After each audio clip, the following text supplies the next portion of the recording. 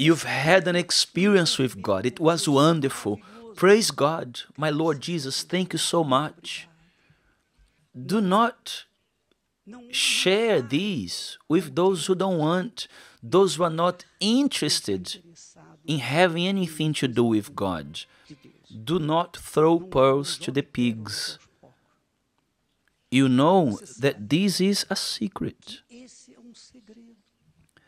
If you are at school, you have friends, colleagues, etc.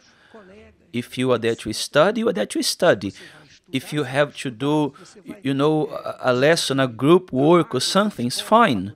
But if by any chance they start talking about religion in church, you can say, please, I'm here to study. I'm not here to talk about religion. You have yours, I have mine. You keep yours, I keep mine. That's it. And you end it there. Be rude even. It's better for you to give a slap of truth than to pretend and be giving lying kisses. And you are going to end up being harmed.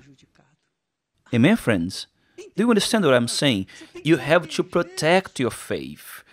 Keep your faith. The fighting the good fight is exactly that. You are permanently, just as you breathe, you take in oxygen at all times. At all times, you have to be fighting against doubts that harass your faith, your life. Every moment, every time, because thoughts come like this, thoughts come like that. And in your mind, you have to resist them.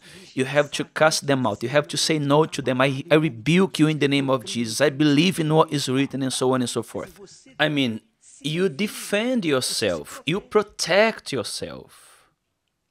This is the secret, dear friends. Because your faith is your life.